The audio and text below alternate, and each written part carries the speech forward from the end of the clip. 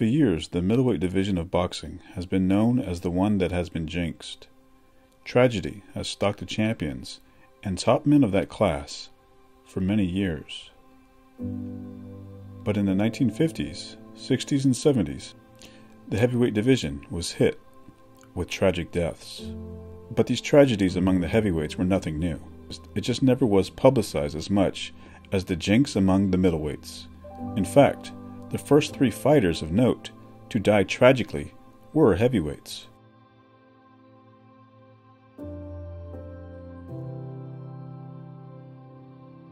Former American champion Yankee Sullivan was killed in San Francisco in 1856, and another former American champion, Jim Elliott, was slain 7 years later in a brawl in a Chicago saloon.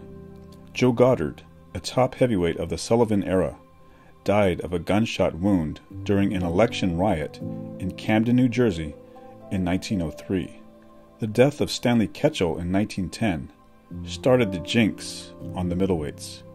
Yet in 1913, Jim Barry, a top heavyweight, died of a bullet wound during a brawl in a Cologne, Panama cafe. And in 1917, Al Palzer, one of the original White Hopes, was slain by his father after a family argument. Bill Brennan, who had failed in 1920 to capture the title from Jack Dempsey, being knocked out in 12 rounds, was shot and killed 4 years later during a holdup in New York City. In 1927, Bartley Madden, a later White Hope, died of injuries suffered in a fall in Washington, D.C. W.F. Young Stribling, who was one of the most active of all fighters, died following a motorcycle crash in Atlanta, Georgia. And in 1933, Strib had lasted into the 15th and final round in a title fight with Max Schmeling in Cleveland in 1931. Napoleon Jack Dorval, a popular heavyweight, was killed in an airplane crash near Harrisburg, Pennsylvania in 1936. South African champion Ben Ford died of battle wounds suffered in World War II in 1942, and in 1946, the great former champion Jack Johnson succumbed of injuries suffered in a car crash outside of Raleigh, North Carolina. For the next 23 years, things went smoothly, and only the middleweight jinx was mentioned. Then suddenly it struck the heavyweights again. Rocky Marciano, the only truly undefeated heavyweight champion, was killed when a small airplane in which he was a passenger crashed during a thunderstorm over the plains of western Iowa. Rocky died, sadly, on his 46th birthday, September 1st, 1969. The death of Sonny Liston still is shrouded in mystery. His body was discovered on January 7, 1971, but it was believed that he was dead for at least a week before his body was found in his home. The complete cause of death has never been revealed, with only the listing of natural causes given out by the state of Nevada. Then the heavyweight jinx claimed Lou Savold, Zora Foley, and Eddie Machen. Savold, the blonde bomber from Iowa, who became a contender after shifting his home base to Paterson, New Jersey, died of an apparent heart attack. Then within a month, the other two men, so similar in abilities and style, passed on. First, Foley died in Phoenix, Arizona at the age of 40 when he was drowned after striking his head when diving into a swimming pool. Then Machen was killed after falling from a second-story apartment window, very possibly sleepwalking. Machen was also 40. The similarities between the two soft-spoken, gentlemanly Machen and Foley were sharply drawn. Their fistic careers paralleled each other. Foley turned pro in 1953, and while he had not fought in over a year, still considered himself active at the time of his death. Machen made his pro debut in 1955 and retired in 1967. Both had begun their careers in impressive fashion. Foley won 39, lost 2, and boxed a draw, scoring 25 knockouts from 1953 to 1958, establishing himself as a top contender for Floyd Patterson. From 1955 to 1958, Machen went undefeated in 24 fights, scoring 16 knockouts, and he too was a top contender. Their paths crossed in San Francisco on April 9, 1958. It was a drab boxing match with the less experienced Machen holding Foley to a draw. Machen, who along the way had knocked out Tommy Hurricane Jackson, Nino Valdez, Julio Medeiros, John Holman, and beaten Johnny Summerlin, Joey Maxim, and Bob Baker, gained stature from the draw, but still both he and Foley were shunned by Patterson. On September 14th, Machen journeyed to Sweden to face the unknown Ingemar Johansson.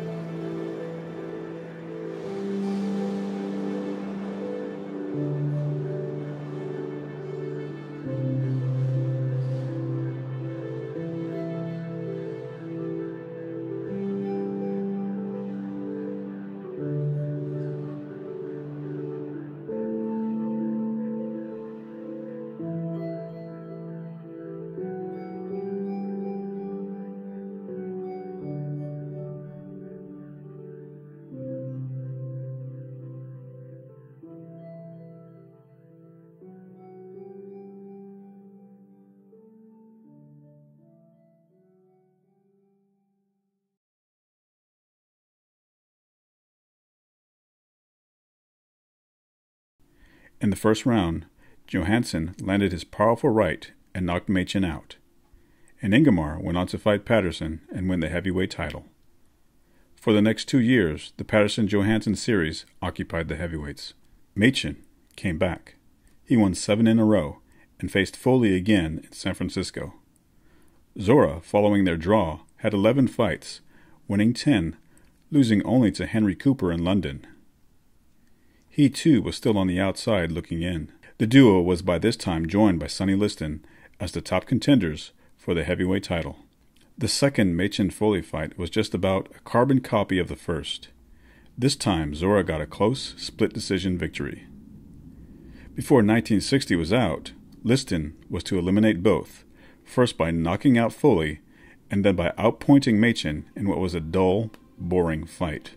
This type of match was becoming the trademark of Machen, who, after the Johansson fight, seemed to have lost the fire he had possessed. Both Machen and Foley remained near the top of the challengers in 1961, but still were left out of the title picture.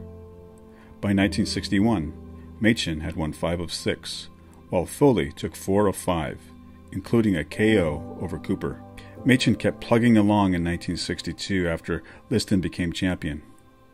But despite the fact that he was the only one to go to limit with Sonny after Liston became a top liner, he was not given an opportunity to fight for the crown.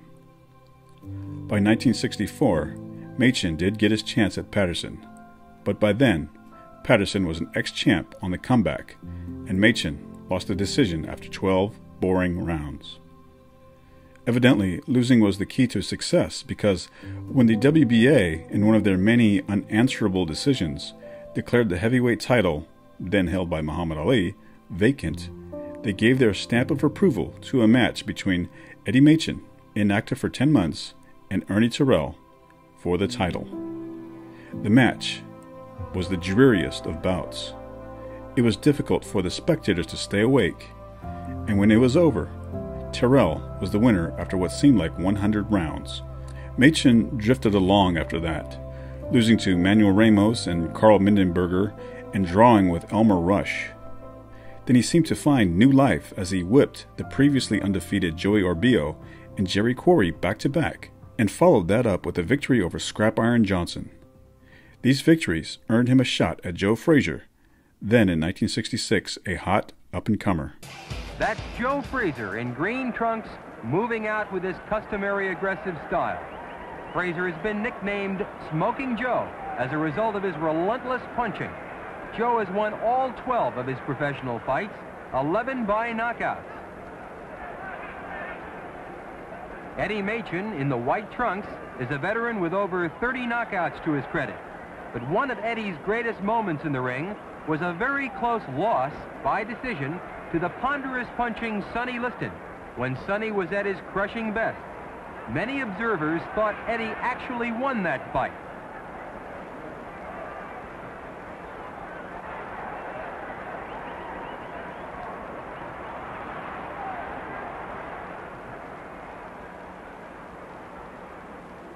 There's not much feeling out between these two fighters. They're both ripping those punches in there.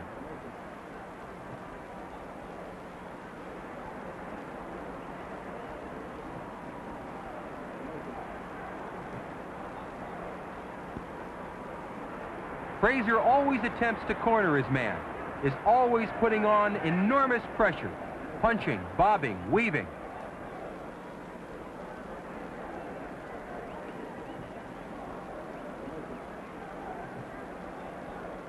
This fight is scheduled for 12 rounds, and Frazier has been made a 3-to-1 favorite.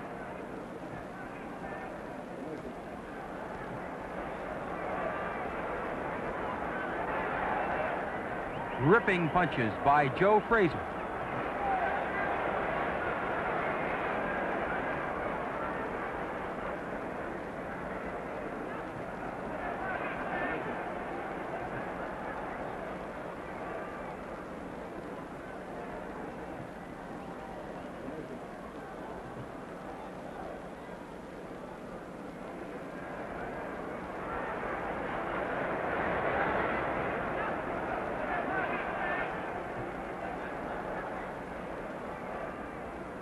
Machen attempts to stay in close, trying to neutralize Frazier's punching power.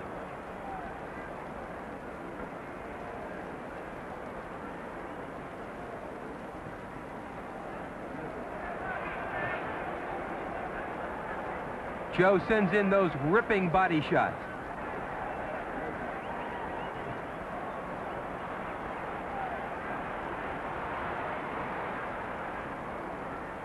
A crushing left by Joe Frazier. And down goes Eddie Machen at the end of round one. Eddie's on the outside ring apron. He's courageously getting to his feet.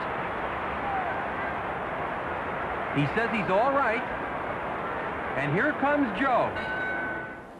Joe comes out for round two.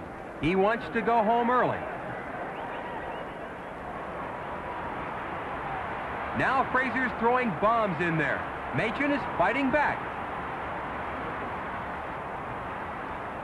Ripping, crushing punches by Joe Frazier.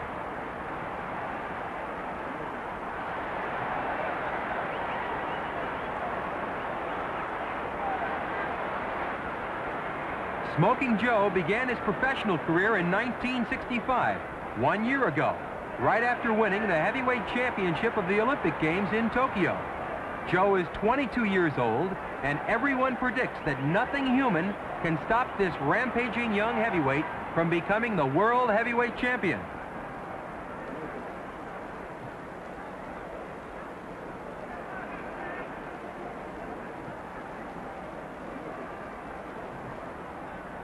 Frazier won't give Machen any room. Joe stays on top of Eddie.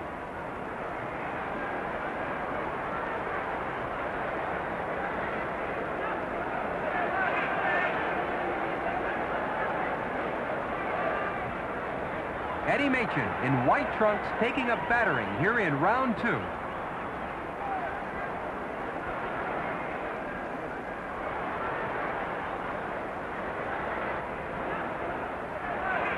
Eddie throws a flurry of punches, trying to keep Frazier off of him.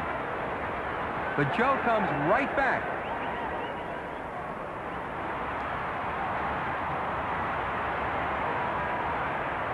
Ripping, crushing punches by Joe Frazier.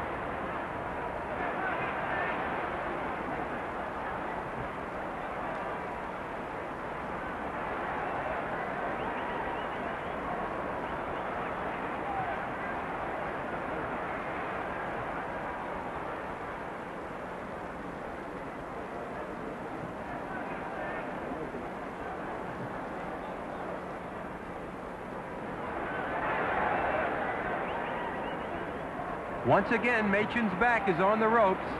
That's the wrong place to be when you're fighting Joe Frazier.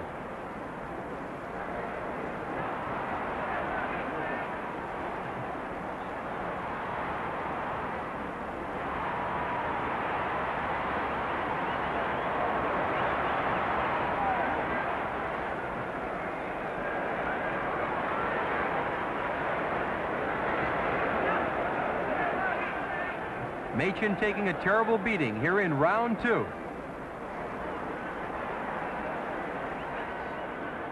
The seventh round was all Frazier. Joe trying to get in that one big bomb to end it. In round 8, it's still Frazier putting on that constant pressure. Eddie has taken some of the best punches Smoking Joe can dish out, and he's hanging in there. The courageous Machen is always looking to get in that one big upset punch to turn the tide.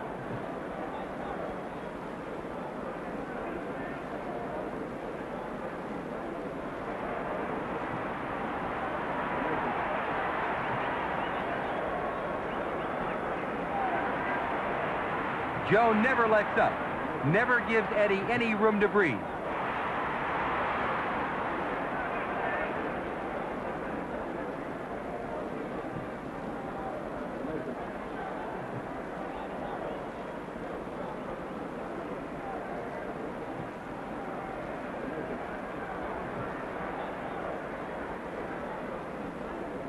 Machen looks very tired in there. He's taken a pounding for 8 rough rounds.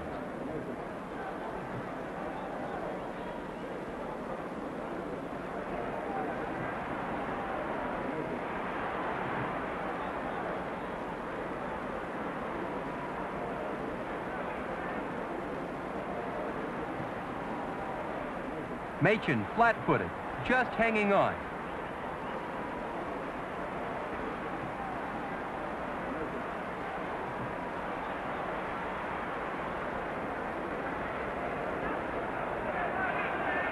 Joe seems to be able to do just anything he wants to here in round 8.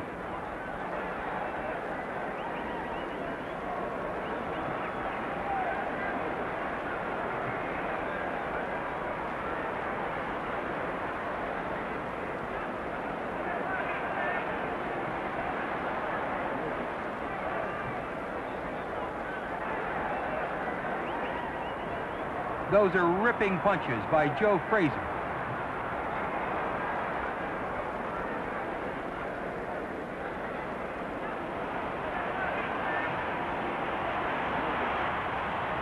A murderous hook by Joe Frazier, and Machen came back with a hard left, almost sending Frazier to the canvas. That's the punch Eddie's been looking for. Round 9 saw Machen continue to weaken under the Frazier onslaught. It's round 10, the final round, and the question is whether Eddie can last it out.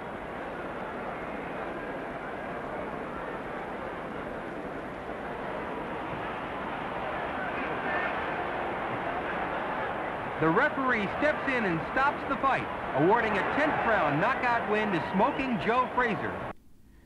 Machen made a game effort, but was stopped by Frazier in the last round. He had 2 fights in 1967, losing to Henry Clark and being stopped by Boone Kirkman, after which he announced his retirement. He had an overall record of 50 wins, 11 losses, and 3 draws with 29 knockouts. The promise was always there, but never fulfilled. Foley drifted along from 1962 to 1967. He won some over George Chuvalo, Robert Claroux, Billy Daniels, Doug Jones, Paul Andrews, Bob Foster, Oscar Bonavena, Henry Clark, but he lost to Ernie Terrell in a fight as thrilling as the Machen-Terrell one. He drew with Carl Mildenberger and then was at long last given a title fight. He faced Muhammad Ali in what was to be Ali's last fight before his enforced absence from the ring. Muhammad Ali, the white trunks. Zora Foley, the challenger. In the dark trunks, they are brown.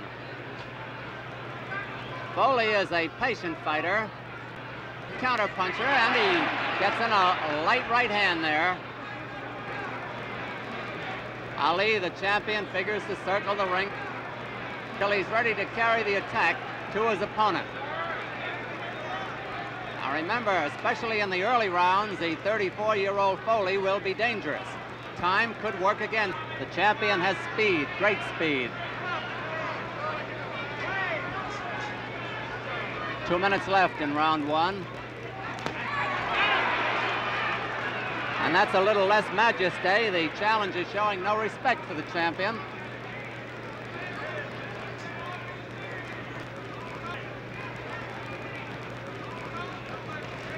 Out of respect, probably, for Foley's punching power, the champion keeping his gloves up higher than he usually does. Usually dangles them at his hips.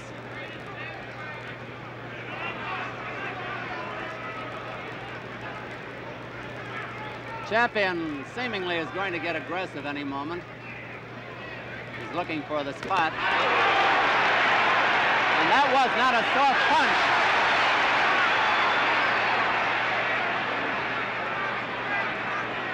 Foley has brought the crowd up with those punches.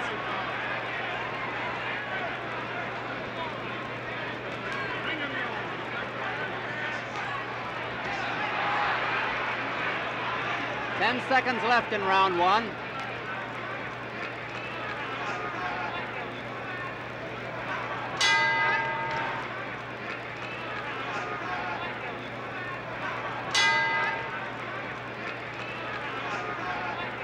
Ali's looking to get in there now with that famous flurry. He's also got to watch the countering right hand.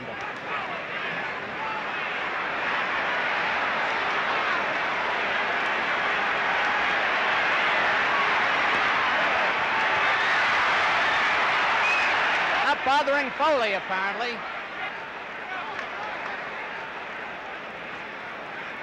Two minutes left in this round. Johnny Lobianco, a very fine referee, is in there. Foley is getting those jabs into the body, too.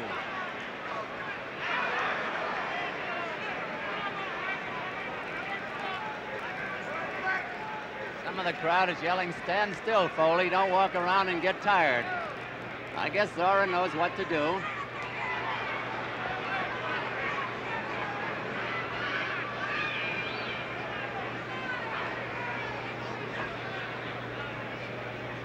They have both had harder sessions in the gymnasium,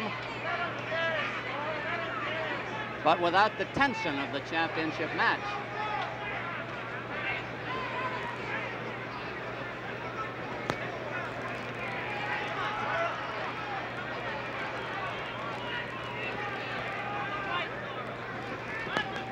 Notice how Foley can ride back with those punches, but now the champion's jab is getting in there.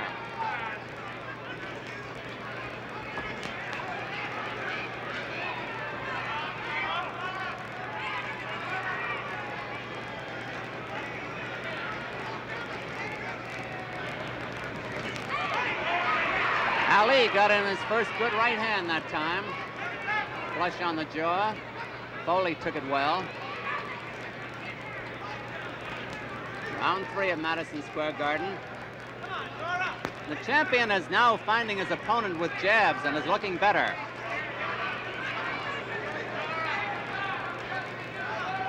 See how quick the champion's left hand is? 10 seconds to go in this round. Round 3.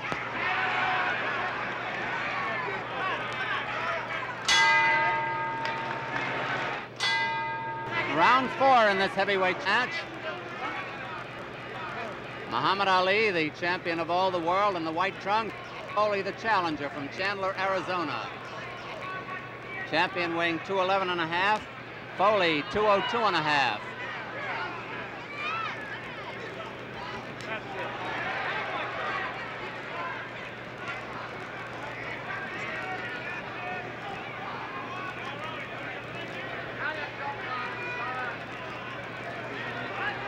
Although there's little action, the crowd doesn't seem to mind.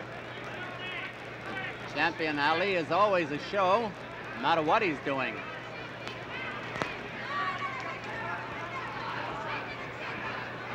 Foley is gradually cutting down the distance that Ali is away from him. He's trying to corner. Foley is trying to corner him little by little. See how well the challenger rolls back from those punches? And there's Foley down!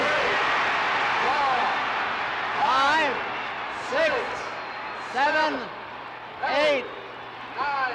Foley is up at 9. About a minute and 40 seconds left to go in the round, and Foley is back battling.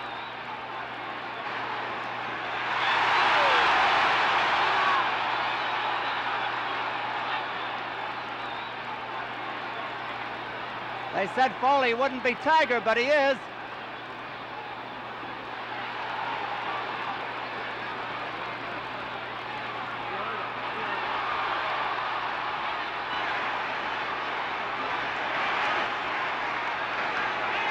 This has turned into quite a fight, hasn't it? 1 minute to go in round 4. Foley bleeding from the nose.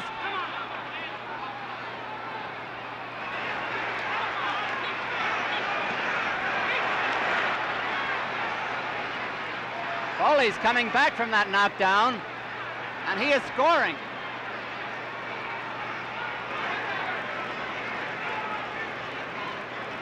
One of the infrequent clinches.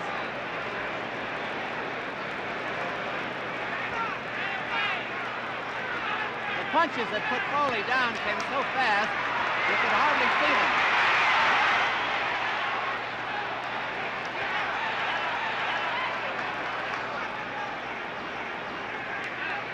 There's nothing wrong with Foley's courage, believe me. 10 seconds to go in round 4.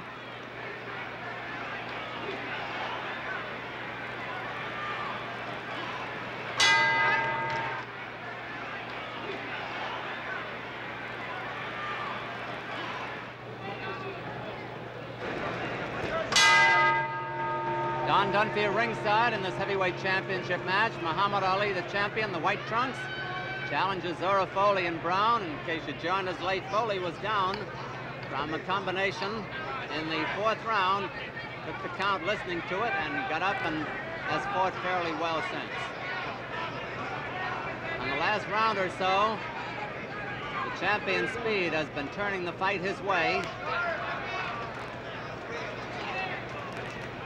And now he is moving in, which has been unusual for him in this fight.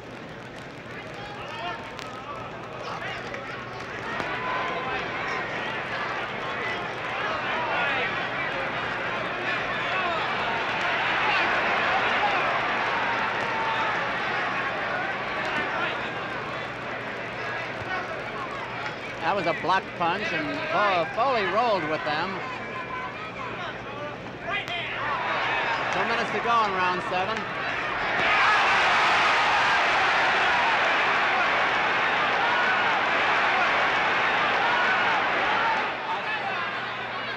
Who, of course, is the sentimental favorite with the crowd.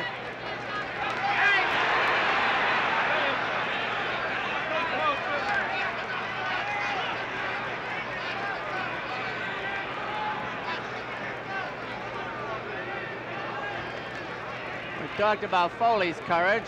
The champion has plenty himself. There's no question about that. That's Foley down from that right hand. I don't know if he's going to make this one. 6, 7, 8. He's not. No, he gamely tried to get up. And Muhammad Ali has retained his heavyweight championship of the world. After about 1 minute and 55 seconds of the 7th round, Foley tried gamely. He gave the champion the best battle of the champion's career. That is, since he has been champion. And here's Johnny Addy with the announcement. Foley gave it his best, but at 31, he was no match for Ali and was knocked out in the 7th round. He continued along, as previously noted, losing to Brian London and then being knocked out in 1 round by Mac Foster, his last ring appearance in September 29th, 1970. Again, the similar ending, both knocked out by local idols as part of a build-up, closing out their careers. Machen, who had been convicted for armed robbery at age 20 and served a 3-year prison sentence, turned to boxing in 1955. He made a lot of money, but seemed to drift along. In 1962, he was admitted to the state hospital in Napa, California, for observation and treatment of what authorities called acute schizophrenia and paranoia. At the time, it was reported that he had spoken of suicide. However, after 6 months, he returned to boxing. At the time, Machen said, "What have I got to show for all my years as a ranking heavyweight? Nothing." His death came about when he fell from the window of his apartment in San Francisco. A close friend told police that he often walked in his sleep. In fact, one time he was picked up by police several blocks from his home. Machen, who was employed as a longshoreman at the time of his death, died, according to the autopsy report, from shock and loss of blood from a ruptured liver. The head injuries received in the fall were described as minor. So ended the lives of Foley and Machen, 2 men cut from the same cloth. With a smile or a wink from Lady Luck, either or both could have been heavyweight champion of the world. Yet just as with Marciano and Liston, who did achieve that honor, Jinx showed no favorites in the final hour.